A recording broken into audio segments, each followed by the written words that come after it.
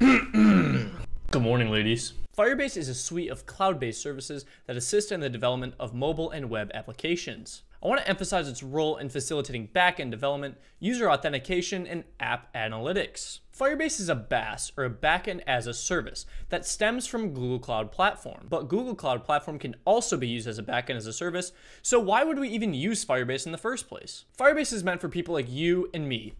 Idiots. All of Firebase's features are super straightforward and easy to set up. So things like third-party authentication, database storage, application analytics, and web hosting are all super easy to set up and implement into your projects. To start off with Firebase services, I want to talk about databases. Firebase has two choices for database architecture. We have Cloud Firestore and Real-Time Database. Cloud Firestore is a NoSQL document-driven database that is used for static data. So if you're storing links to some images, Cloud Firestore would be better off than Real-Time. Cloud Firestore also supports advanced querying, data structuring, and scales automatically. Real-Time Database is slightly different. While they both aim to solve the goal of data storage, Real-Time Database updates in real time through WebSockets, HTML server sent events, and long polling. So if you're restoring a user's level in an online game, and then they leveled up, when the data is modified in the real-time database, it is automatically sent over to the user's client and updated in real time, and the user doesn't even have to refresh their client for this. Moving on, I want to talk about user authentication. Firebase authentication makes auth super easy, and it takes care of most of the security concerns that a developer would have to think about when implementing login features. They support various traditional sign-on methods,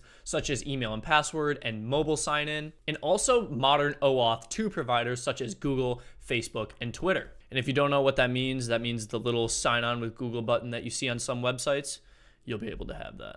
Next, I want to talk about Firebase hosting, because no one can see your next billion-dollar startup if you're not hosting it anywhere. After you build your project, you can use Firebase's CLI, or command line interface, to automatically deploy your project to Firebase hosting services. This allows you to quickly deploy web applications through a secure connection with CDN support. Honestly, no one gives a shit about Firebase hosting. Let's talk about Cloud Functions. Firebase Cloud Functions are a serverless framework that allows a developer to run code in the cloud through events triggered by Firebase's services or HTTP requests.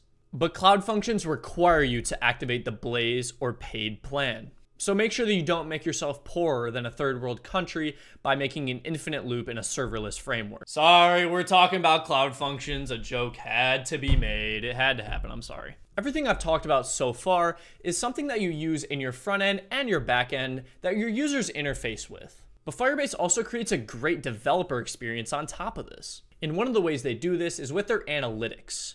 Not only do they have A/B testing, Firebase predictions, and cloud messaging, but you can actually create your own metrics inside of your web app. These analytical features are great for small apps as they can look at metrics and analyze what they're doing right and wrong and adjust their practices as so. One thing I do want to touch on really quick though is that Firebase is completely free. They have a super generous free plan that allow you tens of thousands of database writes, reads, and all sorts of stuff. Firebase is also extremely extendable. There's thousands of extensions that you can add into Firebase itself that extend the capabilities that you have as a developer. But to use these extensions, you usually have to activate the paid plan even if you don't exceed the free tier inside of these extensions. So just be ready to create a Google Cloud Platform billing account. So yeah, that's pretty much everything. If you're an aspiring web or mobile developer, I recommend you to use a tool like Firebase. This introduces you into the world of cloud computing without throwing you into a deep end like Google Cloud Platform or AWS. And all jokes aside, actually start with the free tier. But there's only one final thing about Firebase that I want to talk about. What do I think about it? 10 out of 10. It's fucking perfect.